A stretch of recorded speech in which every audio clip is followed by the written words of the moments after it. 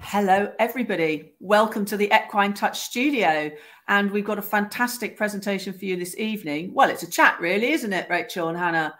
We're going to be talking, Rachel and Hannah, all about connection training and really what brought them to this point of presenting connection training to the world, really, from beginnings a long time ago, I seem to remember, Rachel, but we're going to come back to that. So we're just going to wait for a few more people to jump onto the line. So do let us know where you're watching us from, and we will look forward to having a chat with you later. So Rachel, just to check that your comms are all right. We might have to check Hannah's as well. Rachel? I think we're doing fine, are we? Yes. And Hannah, just check that your comms are all right, even though you're sitting in the same place. Yeah, unusually for us, we are actually in the same room this time. And you're at your home, Hannah, aren't you, in the Pyrenees? You're just telling me you've been skiing this morning. Yeah. This morning. Very jealous. We had to grab the sunshine because it's due to rain and snow a lot and get very windy. So righty-ho. Well, we've got a few people online, so do let us know where you're joining from. And just to remind you, we're joined with Rachel and Hannah here from Connection Training, and we're going to be chatting with them about where they started from ages ago. And that was through Equine Touch, wasn't it, Rachel? Isn't that what? Well, I think we kind of started things before we found Equine Touch, but we can come to that. Yes. Yeah. Then start from the beginning. Wherever you want to start would be super. Well, I think Equine Touch, when we discovered Equine Touch, it was phenomenally useful for the problems that we were having with Hannah's pony Toby. But that was in 2006, I think. I can remember our first Equine Touch weekend, and we'd been having problems with Toby for the 8 years we'd owned him by then. So. And Hannah, how old were you then? You were still a teenager, weren't you? Yeah, so I was 11 when we got Toby. So we've had him 25 years next week. He's still going strong. He's still going strong. Yeah. Fantastic. Yeah. I mean, he's slow and old, but he's going, and he's living in Yorkshire. So yeah, I was 11 when we got Toby. Is this Toby here? That is Toby, yes. Yeah. That was after we'd sorted out a lot of the problems. So yeah, he was the real catalyst for a lot because I'd been horse obsessed and lived at the riding school and eventually got a pony of our own, which brought Rachel back into horses as an adult. And then and then we started to have a lot of the kind of traditional behavior problems. So he just didn't really want to do anything. So he didn't really want to be caught. He was anxious about leaving his field buddy. He didn't really want to be tacked up. He didn't want to go in the horse box. He used to bolt back home. So yeah, we started looking for, well, you obviously drove it because I was too young at that stage to find, but you were the one that started then looking for other ways of doing things, other solutions. Yeah. But we were in the classic situation that I'm sure many people know, where the parents get the child a pony, but the parents know nothing. I was a horsey child in a non-horsey family, and there wasn't enough money for riding lessons and all that sort of stuff. So but I had studied agriculture, and I'd been a farm advisor, and I'd married a farmer, although he wasn't farming by then. So I think the kind of first things I began to look at was nutrition, and sort of studied the digestive system and so on, because when you took Toby to Pony Club camp just after we'd got him, he just was so loose. He was painting the walls and the stable, and it was so difficult to keep him clean and all the rest of it. So I think the first thing I realized was, this doesn't seem to be right. And that began the journey. But I'm a bit of an egghead, so as soon as there's a problem, I head for books and research and so on. And you're very much more of an active learner, so you try different things and you get involved in different things. So we're kind of quite a good match in that way. Well, I think with Toby, so then it was natural horsemanship training, obviously, as the next big thing. Monty Roberts was very big at the time, and then Pirelli, and then Australian natural horsemanship, and then kind of just getting into groundwork and playing. And then you just started to bring in loads of people from around the world and started organizing clinics. Well, I know when I first met you guys, when I heard about you guys was when I went on what through Gillian Booth, really, from the clicker training. But there was this natural horse group, and I just moved. Well, I've been all around the country, and I'd never heard about anything like that before. And I thought, you know, here we are supposed to be. I mean, you guys are in Yorkshire, I'm in Northumberland, but I thought, you know, these things are supposed to happen down south, aren't they? But they don't. It's the areas, outlying areas, where we have to find our own solutions or look for different things. Because when I go down south, quite often it's still quite traditional with the way people are looking at things. I might be being unfair there. So Rachel, I mean, that was just fantastic. You did the natural horse group, and I gather Leslie did the trimming, and you did equine touch, didn't you? So you sort of had a few people getting involved. Well, I started the natural horse group in 2001. And I meant natural in the sense of according to nature, rather than natural in the sense of natural horsemanship. Yeah. Even though at that time we were kind of still doing natural horsemanship, but it was a holistic. I nearly called it the holistic horse group, but then everybody thought that's just about health. But it was about everything you needed to learn. And we'd gone barefoot as well in 2001, and I had joined the equine behavior group and forum, and was really going, you know, getting, you know, meeting people like Mark Kylie Worthington and Lucy Reese, and, you know, people, really expert people. And I just thought, well, if I want to learn from these people, I'm going to have to run clinics and workshops and bring them to us. And then, of course, Hannah was a teenager with her pony by then. And if I needed a demo rider or something, I mean, I used to bully you and said, like, if you want to have your pony fed, you're going to ride at this clinic, girl. There was a bit of pressure. And it was, you know, I was a bit scared of these, because you bring in a lot of the people came over from America or Australia. There were some really amazing top people. But you know, you're doing it in front of an audience. It was a bit daunting, but my pony madness was continuing, luckily. And it was still with Toby, and it was doing all these things with Toby, still with Toby. So coming back to the Toby journey, then sorted out a lot of the bits about the kind of management, the nutrition, the lifestyle.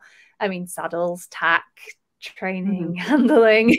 But the bit where equine touch came in was that he'd always had kind of weaknesses and stiffnesses in his stifle and in his poll, and we were starting to really understand how much the physical kind of problems can cause the behavioral problems, and how they're really, really linked. So yeah, doing the equine touch, well, it was really pivotal for me, because actually I started a degree in something else completely and left that because there weren't enough horses, and came back, and that and then I trained in equine touch and decided that, you know, it was just so amazing, and the results were incredible. And we'd been using different body workers, osteopaths and Bowen therapists and things for Toby, but he really needed it regularly at that time. And and I'd had we both had our own physical problems as well, where we'd learned a lot. So yeah, I did the equine touch and VHT and worked in that. It was kind of my first job, as well as working for Rachel with the feed. Did those? Yes, I had a feed business by then. I was the first person to distribute simple system feed over the country, because that, again, and I think Jane Van Lennep I invited to the Natural Horse Group, who started simple system feed, and it was one of the directors. That really, really sealed the deal for me about the horse's digestive system and what they needed to eat and everything. And I started having to badger everybody I knew into joining me to get pallets sent up from Suffolk. So getting pallets sent up that we shared out between friends, then developed into me starting a business. So in 2004, I started a business selling simple system feeds, which at that time was pretty well the only kind of pure feeds without added molasses and grains and additives and everything. Now there's a good range of that stuff, but you couldn't get it in a tack store. So I had my delivery round. So it worked really well, because we began to realize that, you know, a lot of people needed their horses to be treated. They had issues. So Hannah became my van driver and feed deliverer, and often do equine touch along the route as well. Yeah. All right. Hannah, I think it's interesting because, you know, for those of us who are a bit older, Hannah, Rachel and I, we're a little bit older, you know, we sort of come to thinking about alternative things or different ways of doing things later in life. And usually because of our own physical issues and everything, but you were sort of in that situation a lot sooner. And in a way, there was a point where I was a little bit envious of you, though I wasn't a little bit envious of all those situations. But it was the fact that you were so young coming to it, because I thought you can take on and you can fly with it. And it's fantastic because you have, whereas the rest of us are sort of quietening down our lives, really. So how was that experience for you? Because did you ever think this is the direction you were going to go in? I mean, did you have an astronaut or something, you know? No, I mean, since I was little, I always, when I was little, I wanted to be an event rider, to ride horses all the time. And I was mad on eventing, and a vet to help horses, and a teacher because I like teaching. So I've kind of pulled all those together in my career. I feel like I'm helping them when I get to teach people. But so no, I'd always kind of wanted to do that. There was a brief time during high school where I got really into dance and directing. I kind of wanted to be a choreographer or a film director. So that's kind of, I did that for a bit. So is that where the Panto videos come from? Yes. There are some great videos of Pantos. Are they on your YouTube channel there? They're on our old YouTube channel because yeah, they're a bit old now. But the ponytails. So I did Snow White, a ponytail, and Cinderella, which was a 10-minute, really daft, but one of the most fun things I've ever done in my life. Retelling of traditional ponytails, but with traditional fairy tales, but with ponies in. So yes, we had Snow White and the 7 ponies, and the Queen had her horse, and the Prince had his horse, and the Huntswoman had her horse, and you know, the pumpkin carriage was pulled by copper, and we had magical unicorns, and yeah, just mad stuff. Yeah. So yeah, a lot of fun. But that's so when did you start expanding your herd then, Rachel, getting in more rescue ones? Because did you not think you had enough with Toby, really? Suddenly you know what horses are like, don't you? Horses come in herds, and you think you get a pony for your child, and then you realize, oh my God, this pony can't live on his own. And fortunately, there was a girl in the village who was one of your best friends, and they needed a place to keep their fell pony. So Janet joined us. And then when we bought Toby, Hannah's favorite pony at the riding school had been Little Poppy, who was 12 hands. And Hannah wanted, you know, when we said we would buy her a pony, she wanted to buy Poppy. And I said, well, no, she's too small and she's too old. But I had to promise that we would give Poppy a retirement home, or Hannah wasn't going to let us buy her a pony. And so Poppy came to us. She retired from the riding school. And then my niece had ridden and knew this ex-race horse really, really well. And her owner went off to Japan. And so we ended up giving her a home. So, you know, you buy one pony and then you've suddenly got 4, and that's when they start to be happy that there's enough horses for them. So we had 4 within a year, I think, of having Toby. We had 4 living with us. And then it kind of came a bit more official because in 2004, we were both getting very into, was it 2004? It was a little bit earlier than that. We started, I don't know if people know Abigail Hogg, who wrote the Horse Behaviour Handbook. But Abby had come to live on our farm in her caravan. She brought her pony, and because we'd gone down the barefoot route together, and she was also writing the Horse Behaviour Handbook. So we got involved with photographs and stories and doing some of the research and things. There's Toby's in there, and Mel's is in there, their ex-racehorse. She and I started the first little training company called Horse Centered Training. And we ran it was mainly on equine ethology and so on, but we were way, way before our time. I think we're talking 2002, 2003 or something. Yeah. So we were way, way before our time. But that's when we rescue, people started to offer us horses who needed homes, you know, because by this time we had 15 acres. And obviously if you've got 15 acres and you've only got 4 horses, you need more. Yes. So that's what we started. We got Murphy and we got Khalil and Rasheen. And the plan was to rescue, rehab and rehome. Yeah. Khalil and Rasheen are still on the farm in Yorkshire, and Murphy died on the farm in Yorkshire when he was very old. So not so good at the rehoming part. But you gave them another opportunity at having a nice life, which is a great thing to do. Very much so. But again, if you think about the Equine Touch, all of them needed so much work physically. You know, they were all very distressed in their bodies. And that was really significant when you started to really study the Equine Touch and be able to give them regular treatments. And well, I think those 3, along with Toby, because Toby had this kind of stiffness and not lame, but just not quite right, and going off, you know, and just kind of leading to.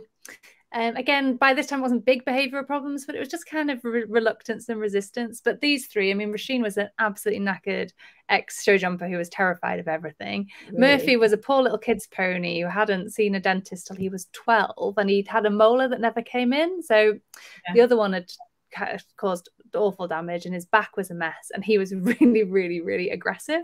And then Khalil, who was an Arab who was born, well, it said he was born with a clubbed foot, but by the time he came to us, he was he had a very twisted leg, actually, and would stand with his right legs on the left side of his body and his left legs on the right side of his body. No, poor thing. Yeah, so the 3 of them took us on a lot of vast amount of learning, and that's so really where you're getting all the emotional things as well. Then, really, you're getting all the yeah. And I was just looking up because traumatized came into my head, and I just looked up the word traumatized because it said subject to lasting shock as a result of a disturbing experience or physical injury. And if you think about any horse that's ever been born here, a domesticated horse, it gets taken away from its mother, usually quite early. It gets shifted off somewhere. It may have a few more homes. It then gets started quite quickly. Sometimes people think it's got the looks, therefore they're going to push it. You know, they want to get a fast turnover to sell it. And then by the time we end up with them, they've gone through so much, and then they get rehomed to another home and another home. And it's just a terrible thing. I don't think people give enough thought to the experience for the horses. And you've obviously picked on, you know, the sort of ones that came to you really needed a lot of help in that direction. So, and how much did that inform? Were you aware at the time that was informing your learning, Hannah? Are you empathetic? I mean, you obviously are empathetic, but did you sense that with them, you know, when you were working with them? Did I sense how it was? Yeah, their emotions and how they were feeling, and you know, they confused. They were the ones. Yeah, yes, definitely. And actually, I mean, Khalil the Arab. We've got a picture of Khalil there. He's the one with the tarp. With the tarp. Bottom. Oh, yeah, that one. Yeah. That was Khalil. He actually wasn't too bad emotionally. I think luckily, because he'd been lame from birth, pretty much, people hadn't done very much with him. So it's just he was just really, really underweight, and nobody wanted him. But he wasn't too bad. But the other 2, Rasheen and Murphy had, I mean, they were just terrified, and Murphy was so aggressive, wasn't he? But they were the ones that really started to get us more and more and more into positive reinforcement, into clicker training. Yeah, was that with Alexander Kurland? Was that you were doing with her? Yeah, I mean, at the time, by then I was teaching natural horsemanship to various people and helping them get their horses loading and doing all that sort of stuff. You were off doing equine touch and things. And when Rasheen arrived in 2004, she was so scared and so out of her head that I realized that everything I knew was no use to her at all. Okay. That I didn't have any tools in my toolbox that were going to help her because she was so scared. And so if you looked at her, she would just freeze. And if you continued to look at her, she would start shaking and sweating. Yeah. Oh my goodness. Even from a distance. And Murphy would just, I mean, he would attack. He would attack. He'd just run at you. Little Welsh pony. Just, you know, in the yard or the field. And then he'd rear up on his back legs and box. And then he'd turn around and double barrel. And he would headbutt and bite as well. He had a lot of problems. He was fantastic. He was the one in Cinderella that ended up in the house cleaning the kitchen and was like Cinderella's best friend. He was Buttons in Cinderella. Yeah, wiping the table and bringing her bin bags and all of the stuff. But at first, and I'd never experienced. I mean, I was quite young still at the time, but we never experienced a horse that just like came at you. And the more pressure you put on, the more he did. And I knew that he'd got into this state because of people just pushing him and hitting him. And I was like, well, the only way I feel I can stop it is to do the same. And it makes it worse. And it's how he got here. So I don't want to do that. Yeah. So I don't know what to do. So yeah, we took him. We didn't take Rasheen, did we? We took Murphy to an Alex Curlin clinic. We did. We took Rasheen and Murphy in 2006, I think. Because we've been doing clicker training a bit with them and with Toby and using a lot of the things together for a few years by then. But very little and very unskilled, just learning it from books and ideas and things. Yeah. We didn't really know what we were doing, but we were trying it. Yeah. But these two, they kind of challenged us a little bit further. They were huge. It was like, challenge. Okay, we need to upskill here. And actually the skills that we learned from Alex and then also continuing over the subsequent years with our own learning and trial and error changed them beyond anything into two very happy, easy to handle, super duper horses. And that was really kind of a big turning point for both of us. But that's when I got more into teaching positive reinforcement rather than doing the equine touch. Although I still did it with my own horses, but that was as I ended up. And you got involved a lot with James Shaw, didn't you? Bringing him over, Rachel, and helping him to Tai Chi. So it was funny enough. This all happened in 2006. We had our first equine touch. We'd Lynn Palmer up our first equine touch weekend. We had our first weekend with Alex Curland.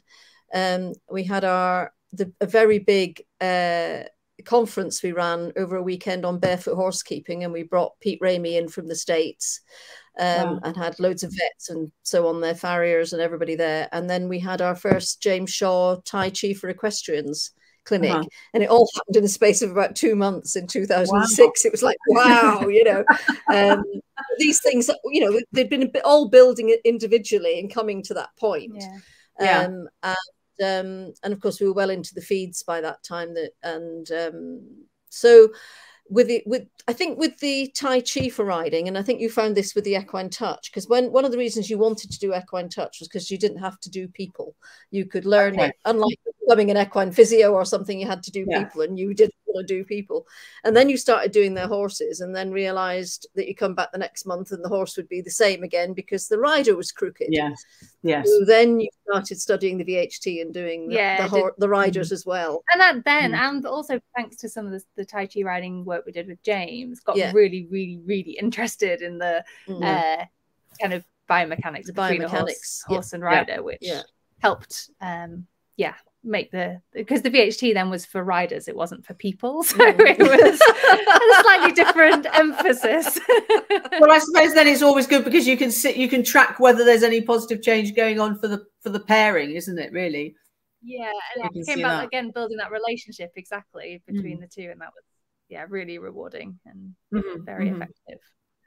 And then we as that sort of grew and developed, you had some clients that you were then doing, you were treating their horse, giving them a lesson, delivering the feed, giving them a lesson, treating their horse, and then finishing off by treating them. And started to do the whole round thing. And that I think was when you really began to understand that you needed to go into even more depth, and you started studying Philippe Carl as well at that point, didn't you?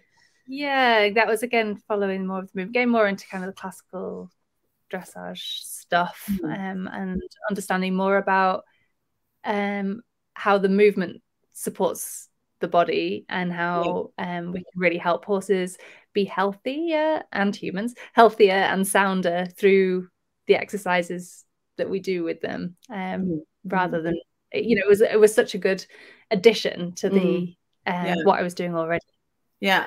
And I was thinking, after we'd spoken earlier on, that I don't know if you've seen the talk we had with Matthew, you know, Matthew Jackson. I don't know if he came down to any of the things that you guys did, but he was talking very much about, you know, that the horse, that as youngsters, they don't get a chance to develop the hooves or anything, because either they're on a flat field, or they're, you know, they're not running about, or they're not on different surfaces and things like that. So you end up trying to ride a horse that hasn't actually got the hoof development to support what's going on anyway, let alone the body development. So you're coming in to try and help that body development, are you? Yes. And it's amazing how much can change with just a little bit of work. And I think we found that through the Tai Chi stuff. Just understanding more about you know, good alignment and a few simple exercises can really make a difference. So well, I think the Tai Chi is great at showing you where you're weak, isn't it? Because your balance, if you can't stabilize yourself, then it's a way of being able to find for yourself what's going on, rather than just going off as somebody else helping you, you know. I think and I think that once you sit on the horse magnifies that. So if you're, you know, most of us are weighted one side or the other, for example. So it helps explain why you fall going in one direction, and you fall out going in the other direction, and you learn how to get yourself balanced, and you learn how to get that kind of feedback from your body. So, you know, it's very much about body awareness, and then the corrections are very I don't know what the word would be. They're very subtle, because there's a lot to do with your breath, and because the horse magnifies it so much, you can change a lot with thinking about your breath and your focus. So it's a very subtle way of riding. Many good teachers teach the same thing, but it's under a different label, or no label at all. It's just how they teach. You know, a really good trainer who will watch you walk down the center line, and you know, help you note that the horse is kind of going off the center to the left. They'll help you correct that by helping you become more aware. How do you get that right sit bone more plugged in, moving with the horse? How do you just change that? And so that was what we really learned there, wasn't it? Well, I think also, coming back to the kind of healthy movement thing, is that when we started the Tai Chi, we were both in really bad shape. Yes, we were. So Rachel had come off Toby just in a freak spook accident and broken her back a couple of years before. Oh my God. And I'd done going back to the quite a lot of really intensive contemporary dance training as a teenager, which also possibly combined. I fell off as well and broke my coccyx, and I don't think that helped. But but we both had quite a lot of pain generally, just in daily life, and a lot of problems, you in your back and me in my hips and pelvis. And although we were doing a lot of the right stuff, that deep diving with James, because Rachel started organizing his UK clinic, so we were working with him 3 times a year for several years, but like deep dive into like your own body awareness and your own alignment, again just took it a level deeper, which then kind of really helped to influence the training of how exercises that we can kind of help the horses do the same. I suppose it's not about isn't it, that you have to embody these things in a way. It's not something you can do and then go away and ignore it for 2 months and then come back and do it. I mean, that's the whole point, is to try and create a new habit for you as a person, but also try and do something for the horse. So even if, you know, when you're working with horses, you could even just do 5 minutes a day, and that's going to be something than doing nothing, you know. And we're very, in connection training, we have a lot of work on the ground. I mean, we love riding. Riding's our goal, and, you know, that's very much part of it. But in order to have that horse that is comfortable to be ridden and is joyful to be ridden and comes up voluntarily to the mounting block and says, yep, please get on, this will be fun. And we do an awful lot of work on the ground. And like you were talking about with the young horses, yeah, that's in an arena. But with the young horses, them not getting that work on different terrain and everything, we do a lot of this all-terrain training, lots of walking out in hand, and finding things like this to play on is a big part of our courses and where people go. So, but I suppose the thing to say about this, Hannah, is this is quite advanced, because I can see Freckles there. He's got the musculature to be able to cope in that. Yeah, I mean, you just put any old horse at something like that, because they might end up hurting themselves because they're so weak in various things, haven't got the stability. Yeah, exactly. And it's really about starting where the horse is. And so the great thing is that you can really help a horse, even if they're, you know, older, younger, or if you do have limited, like even Khalil the Arab with the deformed foot, like there's limited that he's been able to do, but been able to do enough to really kind of help him improve his soundness to levels way beyond the vets expected. And so, yeah, and if you've got a horse who's out of shape, just like with us, you have to start really slow and gentle and building up. But it's amazing the difference that you can make. So, for example, I moved to France nearly 2 years ago now, and it's been a whirlwind. I've had so much to do here. And in that time, my horses have had quite some breaks. And India, my warm blood, who has always struggled metabolically in various ways. Is India? Yeah, that's her. Yes. So that was, so she's had problems, as you can kind of see in that picture, with sugar. She's quite cresty. Yeah, quite cresty. And I mean, gosh, she was on no grass at all for Yorkshire standards. But muscle stiffness and problems in her feet, and big seasons, and just, you know, the lot. So anyway, since we moved here, she's been way better for that, because I now live in the mountains. It's mostly forested. They're on hay the whole time, and they live on a nice big slope.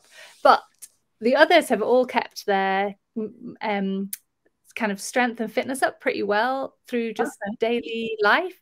But she just, without this work, it just drops the muscle, which I'd never seen before in her. So it's really interesting how the change of environment has just switched our problems around. So in some ways she's loads better, but we've got these other issues to deal with.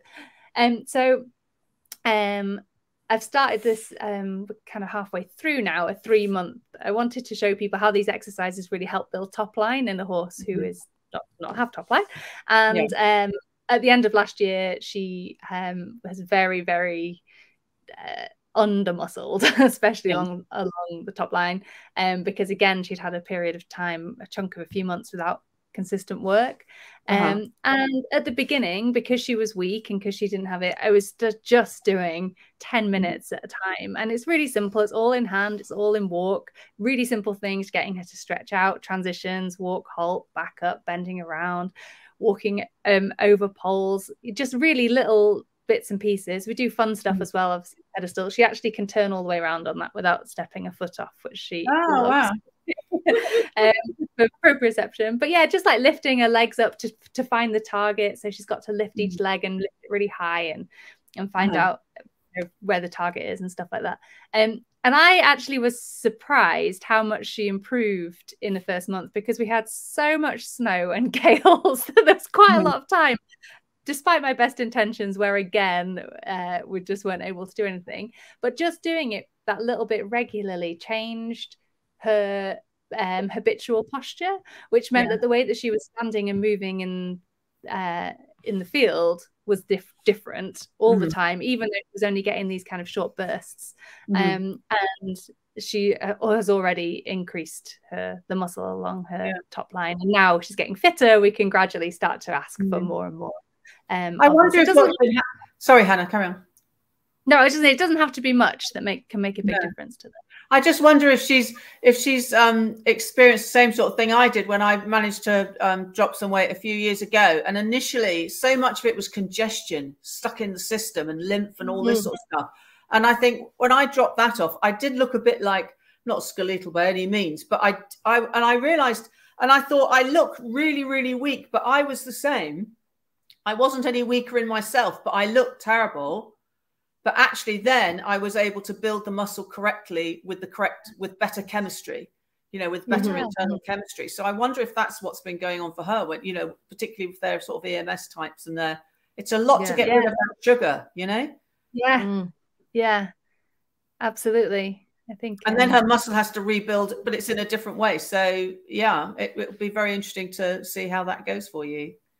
Yeah, she's doing great, and she's she's a very she's much happier. I mean, she was very happy there, but in her body, she's much happier here. Yeah. The life. Now who's this one? This is not her, is it? It's another one. This is Rowan. She came with it, Rachel. Is this your horse? Kind of. But she's kind of now really Hannah's, but she came from Hope Posture's rescue in Leeds, who we've worked closely with for years and trained their staff in positive reinforcement and so on. And so we got her in 2014. And she was meant to be my little riding pony to take me into my old age, because she's about 13, 2, something like that. And I'm only 5 foot, folks, so don't get too worried.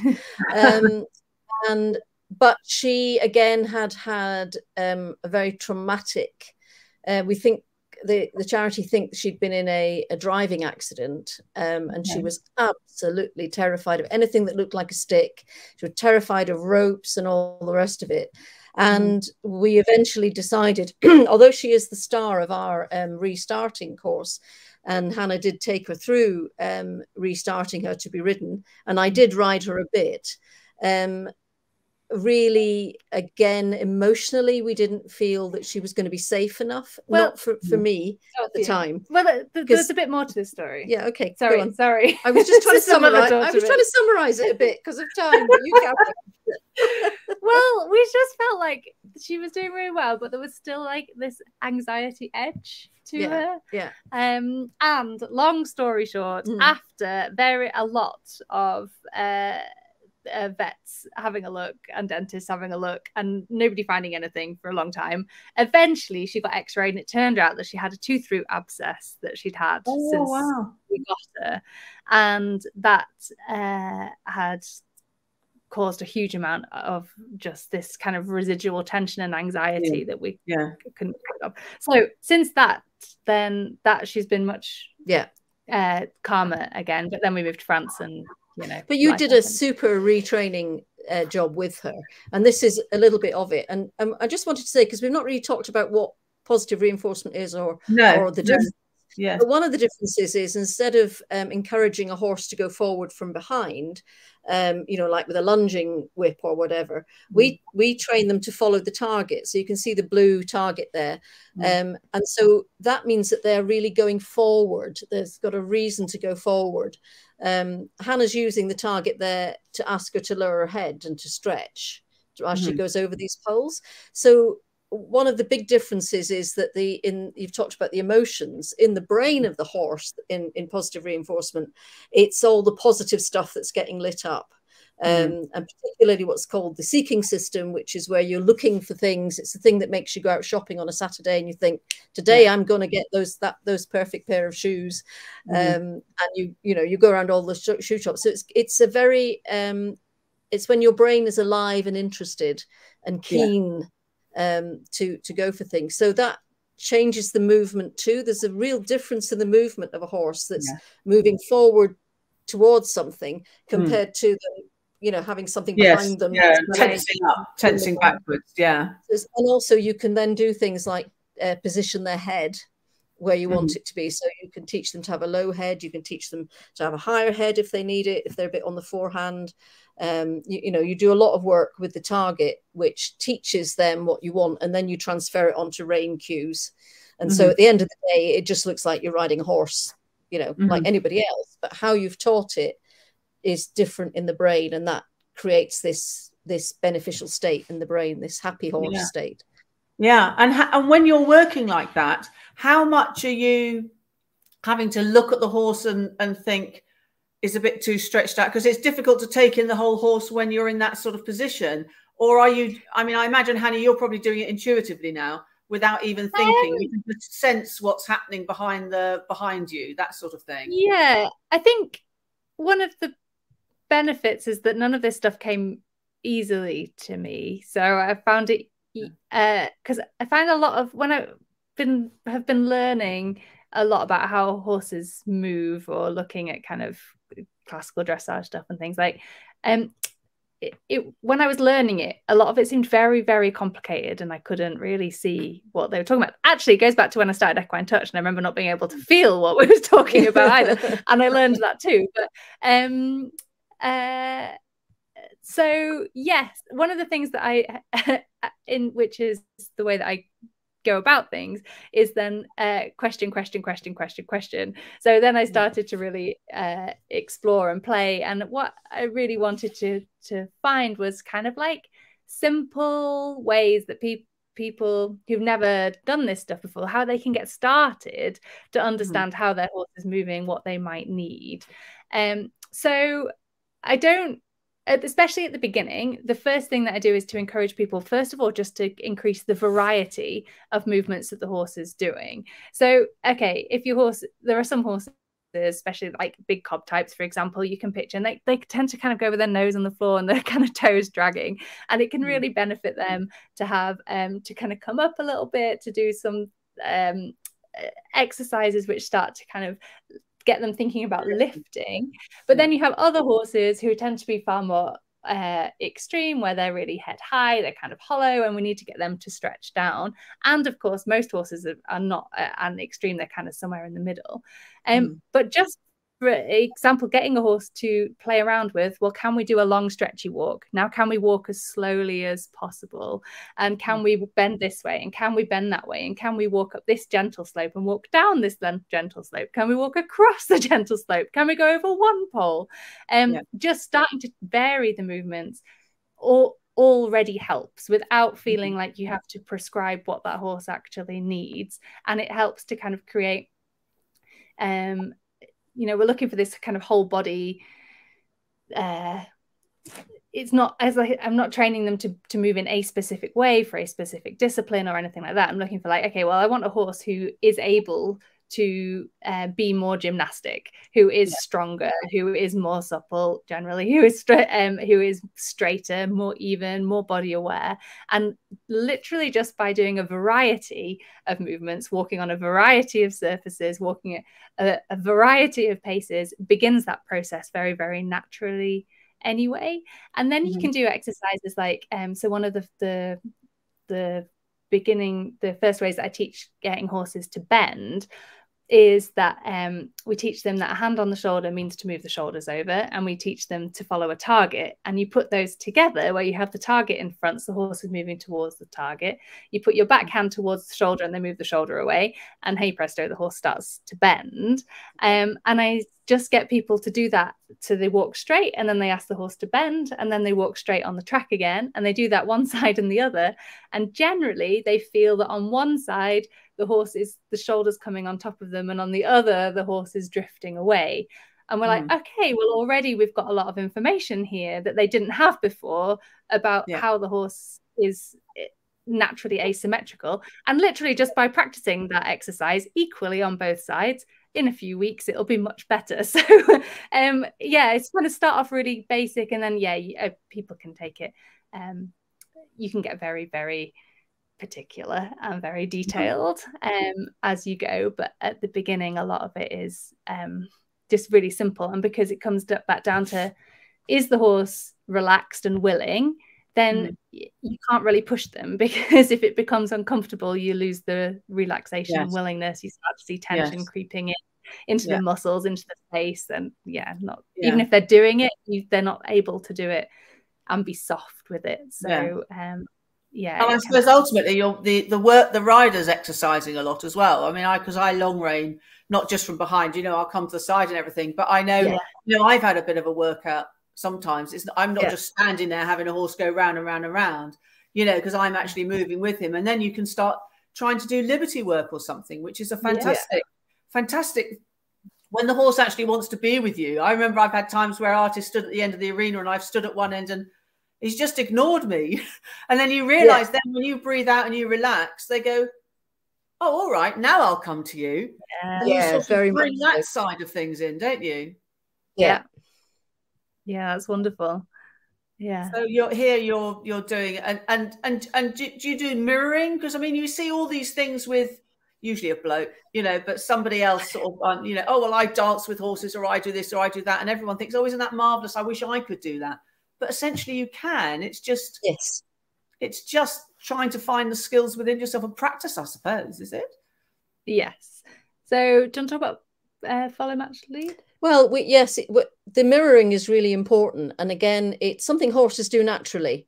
So in a herd of horses, they will mirror, you know, which leg leads and that sort of thing. Lucy Rees has done some amazing work looking at horses in herds when they're galloping as a herd, and they basically are like a flock of birds or a shoal of fish, the way that they all turn together and so on. And it's this synchrony, and they have the synchrony with the companion they're nearest to, and of course foals follow their mother. And if you watch a foal with its mother, if the mother's, you know, grazing with her right fore forward, so will the foal be. And, you know, so this synchrony is really comforting for horses. Actually, it's what they do naturally. It's what they do with their closest companions. So we can really help build connection with horses by the simple action of, as you walk with a horse, when you're leading a horse or the horse is in the field, if you just match your legs to their front legs, so you can, and you start practicing that, what the horse will do very, very naturally is they will then start to match you. And we call it follow, match, lead. So you start off by following the horse. So maybe you're leading the horse in from the field, and you just pay attention to which legs are going first and match like you're doing a dance with somebody. And then there comes this point when you find that the horse is also matching you, and the two of you are matching, and it feels really comfortable. And not matching starts to feel uncomfortable, which is great. And at that point, when it starts to feel really comfortable, you can then be very conscious and think, okay, well, I'll stand beside my horse, I'll have my weight evenly in both front feet, and the horse is standing there with the weight evenly. Right, we're going to lead off with the left fore. So you just put your weight onto your right leg, slowly lift your left leg, and start to take that step. And hey presto, your horse is led off with the left fore. And it's just a great way of building connection very easily with a horse. It's fun to try, it's fun to do. But then, of course, you can then lead the horse into movement. So Hannah talked about teaching a horse to move over with a hand on the shoulder. Well, we start off teaching that by using a target, and we put the target under the neck. So the horse's head goes round, and that's the horse beginning to move the shoulder away. And you mark and reward that.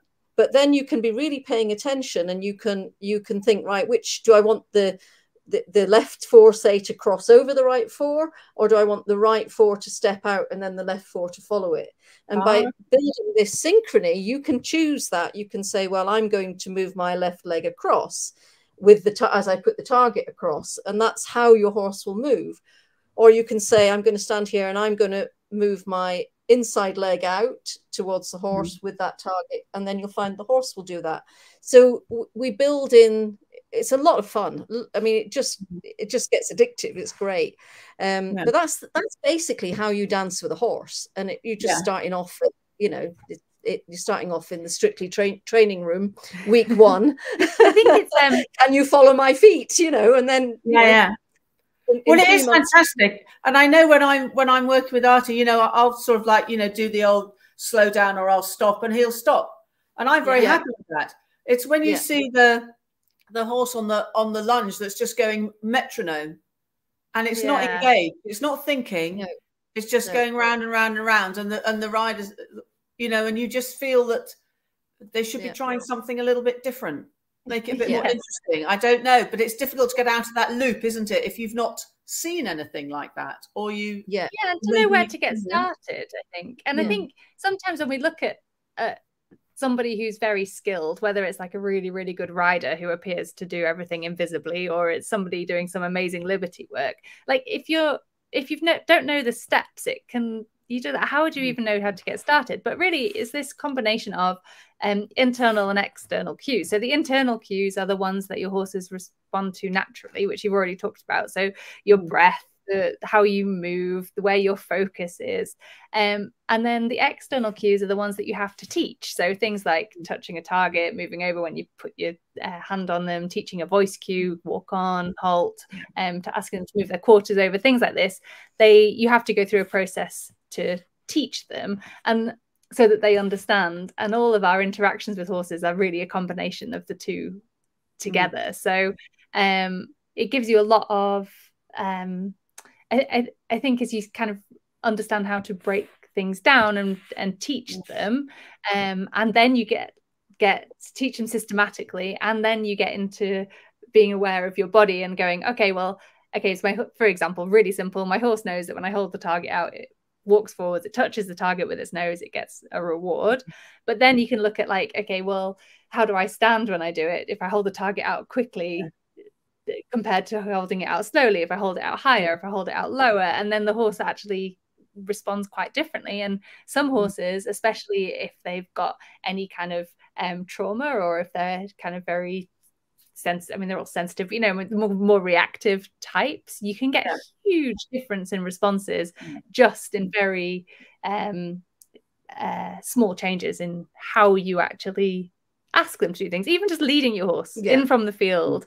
If you've got a horse who tends to be a bit excited, for example, practice just some deep breathing, softening your shoulders as you're leading them, and they'll already kind of relax and calm down. So it's and I suppose it's reminding them of something. That's where I would come from with my energetic head, and also from the traumatic experiences I've had. Usually the most traumatic have been in carriages, but those sort of things where something triggers the memory, and it might be a sound, or it might be the wind going a certain way, or it could be, as you say, the head going into a certain position, and they suddenly get that tightening that reminds them, because that emotion's held in that tissue there and everything. So I suppose it's however you want to think about it, or maybe don't even want to think about it, but it's just trying to help the horse and yourself to just unravel things, I suppose, really, and benefits come in at the end of the day, or in that joy of, as you say, that connection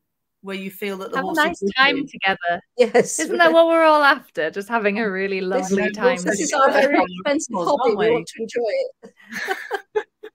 Well, we do so much of the other external work, as you say, picking up poo and everything. It'd be nice to actually have a bit that we enjoy. But I've seen people come into, I've been, I'm just as bad sometimes, but you come in and you think, I've got to do this, and you don't actually at that moment connect with your horse at all. You're not really present, and then you just shove a feed at them and you think, I've got to get home and get tea. And you can see them going, I did that with Archie today, and he's standing there going, and I thought, why is he standing? Does he want to come in now?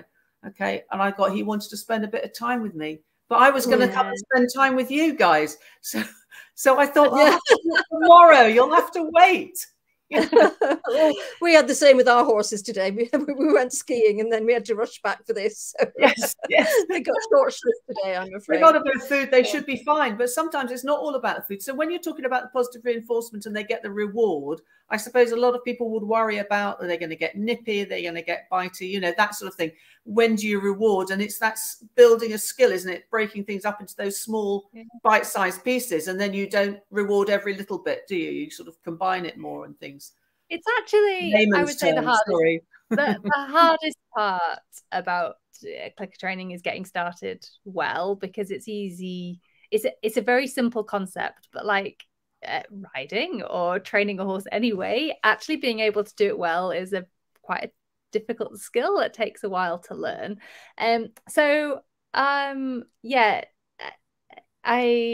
Our approach is really comes from looking at the emotional piece. So you can train with food rewards and get a behavior but still have a horse that is not relaxed. So you can get a lot of overexcitement, a lot of frustration, you can build confusion in, and I think And we have done all that. We've done all that. We are not, we weren't born perfect. And so we've taken this to, I have been bitten in the knees by my Shetland pony because of a long time ago, because of the way I trained with rewards. I think, so we've made those mistakes. But people, so I think that in traditionally, a lot of people are told don't feed horses because it creates these problems. I think sometimes people are forget that a lot of the problems in traditional horse world are that horses have to be led in bits, that they don't want to go to the arena, that we have to carry a whip to make them go forwards. Like, these are other types of problems. So, which also come from training that's maybe not so great in another way either. So it's just like, but there are ways to avoid all of that and for it to be softer and calmer. And this is really how we got into the emotional piece, isn't it?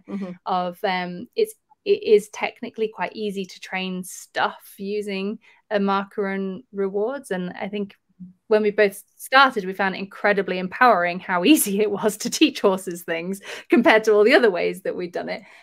But in terms of the emotional piece, that's really what got us really looking at, okay, our priority, and this is why we called our business connection training, our priority is a horse who's relaxed, calm, willing, engaged with us. Now, having a horse who is both relaxed and motivated is amazing, but it's not always straightforward to get to. So how you start is really, really important. Or if you've already started and you've got those problems, there are lots of ways to change it as well. But how we start and how we teach people to start is very, very low key and relaxed. And actually it begins a lot with finding a place to connect that's not about training, and then building up, not about feeding and so on. So, I mean, a simple one that many people do anyway is that if they're grooming their horse and they'll give the horse a hay net to chew at, you're actually doing positive reinforcement at that point, because the horse's brain is enjoying the food and everything, and providing you're not doing aversive grooming that they're hating, providing they're at least neutral about the grooming, preferably positive about the grooming, they're actually enjoying that in their body, you're doing positive reinforcement using food, but you are doing it in a way that keeps the animal relaxed and happy and not nipping. And so it kind of comes from that principle, because we can feed, we can reward with hay. We often reward with hay, just the normal hay they get. We'll reward with hay in buckets. Maybe we'll add a little bit of feed, nice, extra nice feed in the bucket, but it's not coming from your hand. There's this whole lot of work we do with people that builds up to the point when you are actually feeding really good goodies, carrots out of your hand, is we would see that as a sort of later development. And I think in the early days, everybody went out there with a clicker, which is a very, very strong marker, and horses, if it's paired with something like carrots, horses get very excited about the sound. But your marker can just be the word good, and you compare that with hay, so you say good and you give the horse some hay to eat, their emotions are going to be much, much lower. So it's just all about choosing how you do it.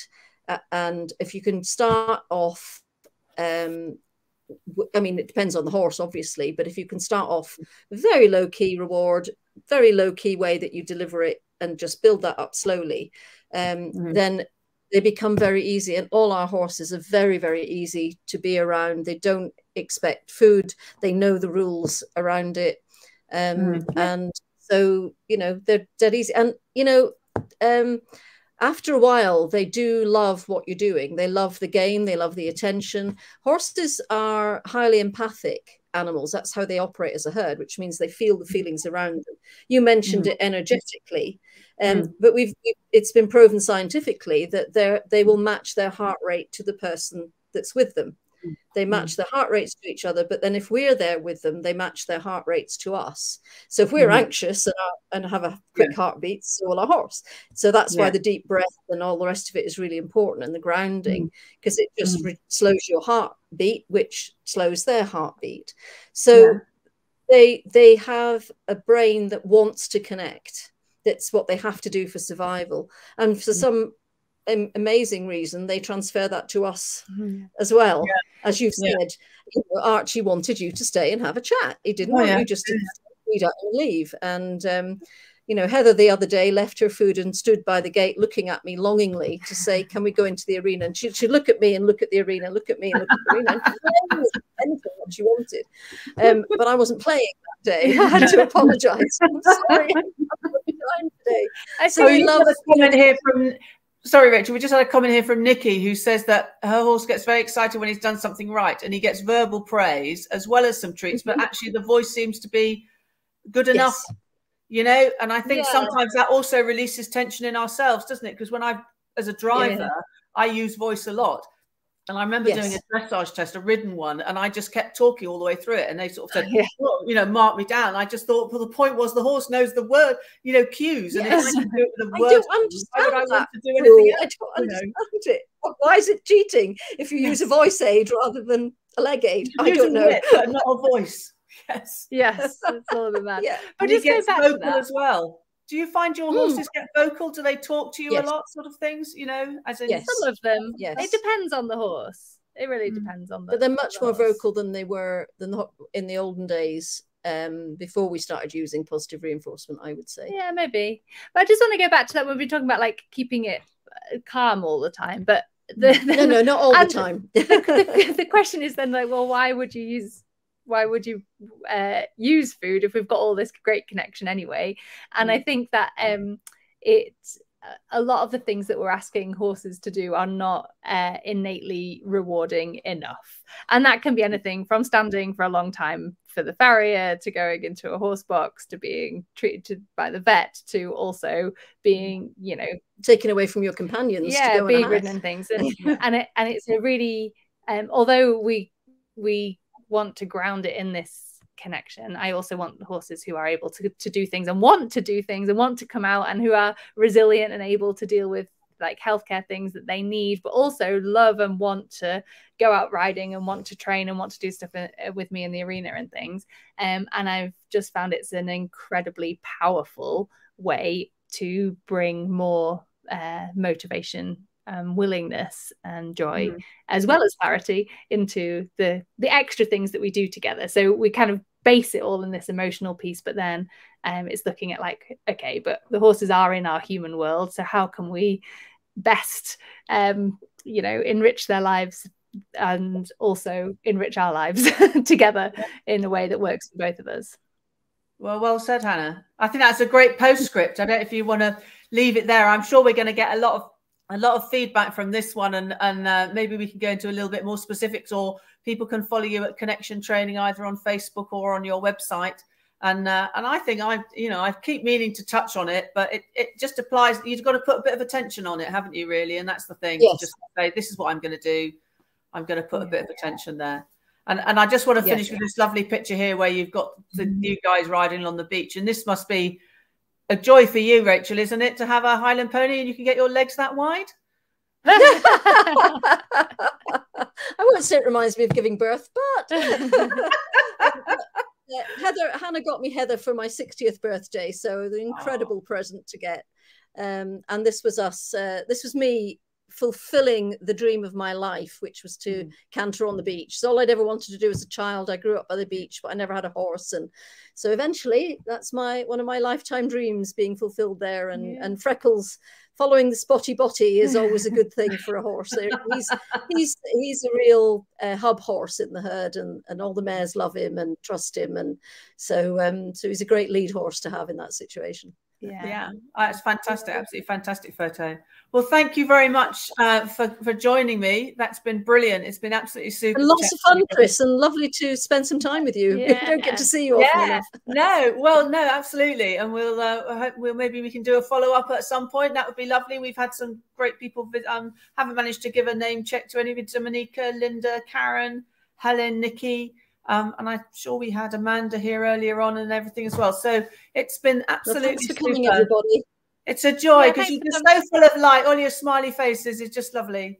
And I think, you've done a wonderful thing for the horses, and you're bringing such a beautiful thing for so many people and horses. So well done, you guys. Thank you. And I suppose that was driven by Toby and everything, driven by the need is there. That's the thing, and you're meeting that need. The need is there, yeah. But what a wonderful journey he's taken us on, and all the things we've learned, and the people we've met, and the stuff. Not what you were expecting, eh? No. Definitely tough in the moment, but grateful now we've come out the other side. Yes, they gave you that. They did a very big birthday cake for us having him for 25 years in a couple of weeks' time. Oh, well, that's going to be brilliant. Oh, well, hopefully we'll get to see some photos from that. Lovely. Thanks very much, Rachel and Hannah. Nice to see you. Bye for now. Take care. Bye. Bye, everybody.